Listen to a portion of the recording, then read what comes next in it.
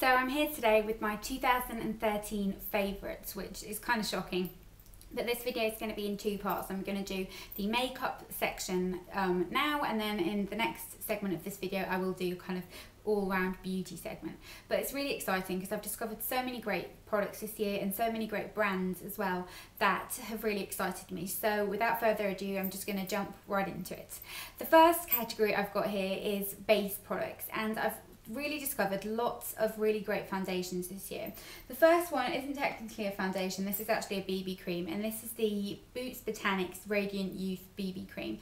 I didn't like BB creams before I tried this. I have a video up about BB creams on my channel if you want to go and have a look at it, but the coverage of it's really lovely. It's got a high SPF and it's got a really nice finish, but the coverage more than anything was what persuaded me to this. This is in the shade medium. I believe they do 3 shades and it's very affordable as well. Then I've got another super affordable foundation, and this kind of represents a brand as well because I've tried a lot of 17 products this year and I've been hugely impressed by most of what I've tried. So this is the 17 Stay Time foundation. It's a kind of full coverage, long lasting foundation, kind of the equivalent of Revlon Colour Stay, except with a much nicer finish and a smaller price point. I believe this is around £6 and Revlon Colour Stay has crept up to around 12 now. Really recommend this. Kind of a very dependable, great foundation for long days, and it just looks really beautiful on the skin because it's it gives so much coverage, but it's not cakey looking, it's quite luminous. Then I've also got the foundation that I'm wearing today, and this is by AVON, and this is the AVON Luxe Silken Foundation. This is really nice winter foundation if you're a little bit paler. It kind of sits on the skin beautifully. It's got a really lovely finish. The packaging is stunning. It comes with a nice pump, which is always handy, and just a very nice dependable foundation to wear during the cooler months when you want a bit of luminosity but you still need the coverage. Because the next product I'm going to talk about, which is the Revlon Nearly Naked foundation. This is lovely for kind of the warmer weather where you kind of want a nice finish but not as much coverage. This is great for that, but during the cooler months I wouldn't use this. I'd use this a lot during the summer and I loved it, so that's why this is part of my favourites as well. Then I have got a couple of blusher type products, or kind of face products, and most of them are actually from MUA, which again is a representation of a brand because I've tried so many products from them recently and I've really enjoyed everything I've tried.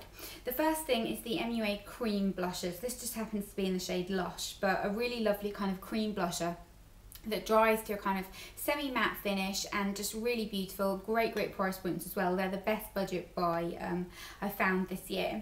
And then I've also got the MUA Undress Your Skin highlighter, which is just this beautiful kind of highlighting powder. I don't normally like highlighters in powder form. I really like this. It's very finely milled and just very pretty on the skin. And then last but not least, my favourite contour shade, which I will continue to repurchase over and over, has been the MUA Pressed Powder in shade number 4. Perfect contour shade. It's got no warmth to it. It's a little bit grey but not too grey, and it just gets right in there and gives you that kind of chiseled face look every time. I love this, and it's ridiculously cheap as well. It's £1. And then last but not least, I have also discovered quite a few products this year from AVON, and I've really enjoyed everything I've tried so far. This is my favourite blusher from them. I've been wearing this non-stop since it's gotten cooler, and this is in the shade Soft Plum. I really like the packaging of all their products. They're really affordable and they've kind of changed my opinion on Avon products. I kind of felt like it was quite an older brand. I don't feel like that anymore. I genuinely love a lot of their products. So those are kind of my face products.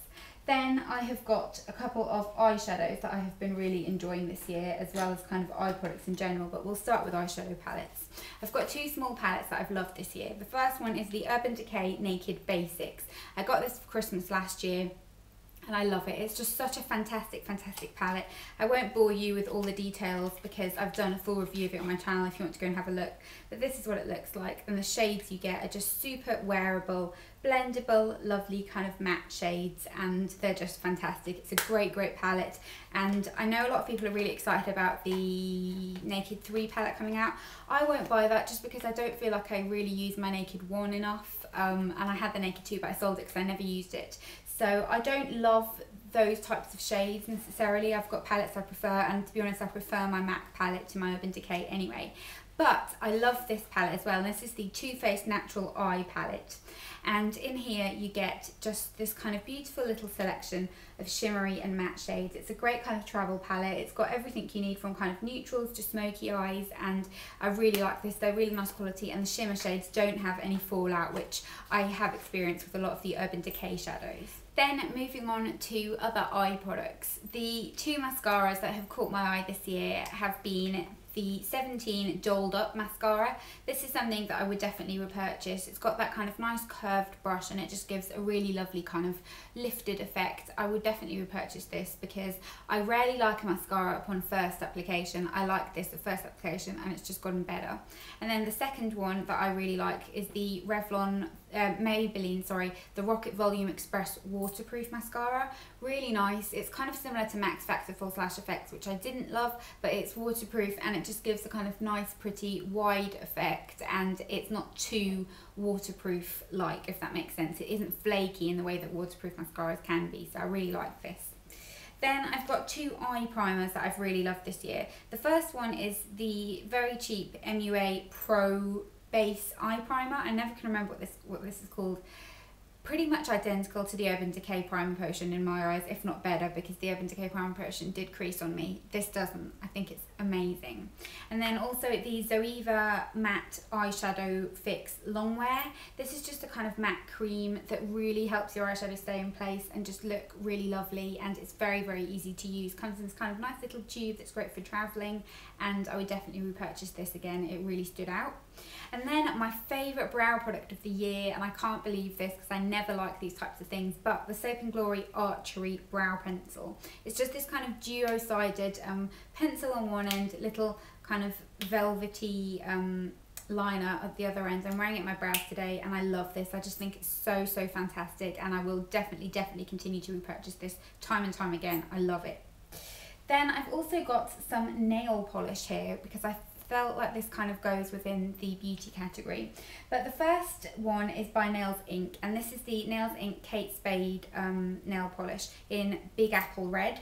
I love this. I think it's just so pretty. This was part of the Glamour magazine promotion that they did, but I've worn it loads, and Nails Inc in general I love. Then also a kind of representation of a brand is the Sinful Colours nail polish. Now this particular one, which is Timbleberry, I've worn over and over again all summer. Pretty much I wore this, and it's a great pedicure colour in the summer as well. But I've got this one right here, which is Rise and Shine, and they're really lovely, very inexpensive, and kind of like the new Barry M. If you've gotten bored of the Barry M shades, these kind of do shades that are a little bit different as well. And then I've also been obsessed with Essie nail polishes this year. I never buy them full price because I just think that's ridiculous, but I do buy them when they're kind of on offer and in duty free and that kind of thing. My favourites this year have been Tropez and Jam and Jelly. These are my all-time favourite Essie nail polishes. I've got a few, but once I've got a few more I will do an Essie collection because I really love them. They're kind of probably my favourite nail polish brand, to be honest. I just don't like paying the price for them because they're so expensive.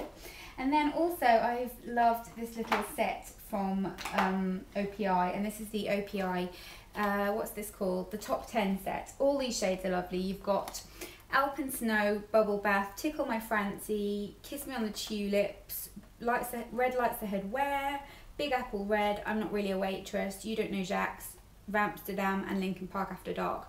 Really, really lovely, and kind of a nice little taster that's gotten me into OPI nail polishes because I didn't really like them before. I was much more of an Essie girl. Then in terms of lip products, I've got quite a few exciting things here that I never really thought I would like. The first one is the Soap & Glory Sexy Mother Pucker Gloss. If you know me, I'm not a gloss person. I much prefer lipstick. But this is really nice. It's kind of moisturising, sticky enough but not too sticky, but sticky enough that it stays, and it's got that slight tingling sensation that plumps your lips up ever so slightly. And then also the MUA Intense Kisses High Intensity Gloss. This is just phenomenal. The pigmentation and the application is just beautiful. It's better in my opinion than the Rimmel Apocalypse. Beautiful, beautiful product, and I want to try more of those. And then also from MUA, I've kind of loved these types of things in general, but the chubby lipsticks. These are the MUA Power Pouts. I've just got 2 shades right here. Love these in general. I've pretty much got all of them and I like all of them. They apply beautifully and they're very inexpensive. And then a couple of kind of random lipstick choices that I've got right here. The first one is MAC's Chatterbox. I bought this early last year and I love it. It's just a beautiful kind of bright, vivacious pink that's very flattering and wearable, but bright and shocking at the same time. It's a really unusual colour. If you like pinks, you need this in your life. It's gorgeous. And then the other two is the Maybelline Cherry Pop Colour Sensational Popsticks. I bought a couple of these and I really like them. They're kind of nice for those days where you don't want to wear anything in your lips but you want a pop of colour. They're really nice and they're really moisturising as well. Never buy them full price in Boots because they're around £7. On Fragrance Direct they're about £1.90, so they're much better off buying them from there. And last but not least, the lipstick I'm wearing right now is the Revlon lipstick in Cherries in the Snow, which looks like this, and this is what it looks like on. I love this colour. I've worn it since I got it constantly and I just think it's beautiful. And then last but not least, I've got a couple of makeup brushes here that I think have really stood out to me. The first one are the Zoeva brushes, but in particular the Concealer Buffer and the 227 Soft Definer. The Concealer Buffer is just this kind of domed little concealer brush that's great for buffing in your concealer, and the 227 is a great dupe for the MAC one. So I really like both of these, great. And then the other one is another kind of representation of the brushes in general. This is the Nashy foundation brush. This was part of their foundation kit, but I like this kind of domed one. You can really get in there and buff your foundation perfectly, but all the brushes from this kit were fantastic, so they're really great brush options. So those are my favourites in terms of makeup for 2013. Stay tuned for the next segment, which is going to be beauty products, so kind of hair, tan, body, that kind of thing, and I will see you all then. Bye.